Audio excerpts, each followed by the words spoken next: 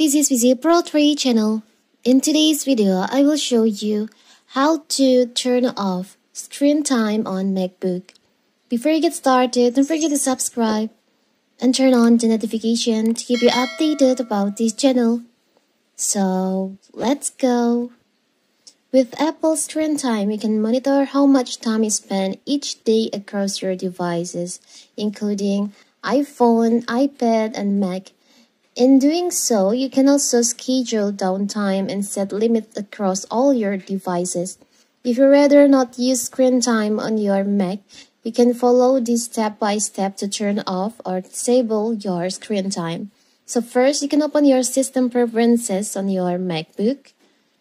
Now you can see there is an option screen time. You can just click on that. As you can see, my screen time is enabled. To turn this off, you can just click on option and here. Click on options. Now you can see there is an option turn off. You can just click on that. Screen time data will no longer be reported and all limits, downtime setting, content privacy restriction, communication setting will be removed. You can just tap on turn off. So now your screen time on your MacBook is disabled.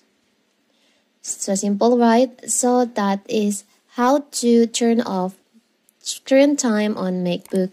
Don't forget to like and subscribe and turn on the notification to keep you updated about this channel. Thank you and see you.